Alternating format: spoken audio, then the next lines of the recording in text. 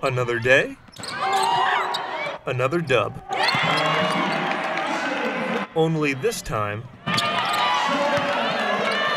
the Marquette women's basketball team stand for something more than just the game itself. I thought it was really great to wear the green tonight and the t-shirt in honor of her, and then just to bring awareness of not only kidney donation but all donations, and really thrilled to get the win with this team. And I think there were a lot of positives, but really thrilled about just kind of what tonight meant to Marquette, to Tori, and to our women's basketball program.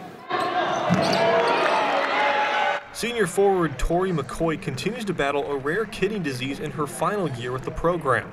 With her teammates by her side, the squad battles to a 92-71 victory over the St. Francis Brooklyn Terriers Thursday night.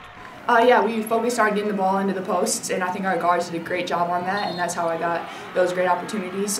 We also focused on rebounding and offensive rebounds especially, and we had 20 tonight, so that was big for our post. So I think I got most of that off the rebounds and stuff. And so Marquette takes its first 2 games of the regular season and now looks to go 3 for 3 on the week, with the Illinois State Redbirds visiting Milwaukee Sunday afternoon. Despite a high-power offense, 17 turnovers on the stat sheet for the Golden Eagles doesn't resonate well with Coach Duffy, and is something she plans to fix ahead of Sunday. It's that balance, because you want to play fast and you want to score 80, 90 points, so there will be some turnovers with that, but I think we got to keep learning how to kind of, slow down for a few steps and collect ourselves and take care of the ball, and with that you're going to get extra possessions, and obviously we have players who can put the ball in the basket, so we want to get those opportunities to put the ball in the rim. Reporting from the Al McGuire Center, Jack Phillips, Marquette Wire Sports.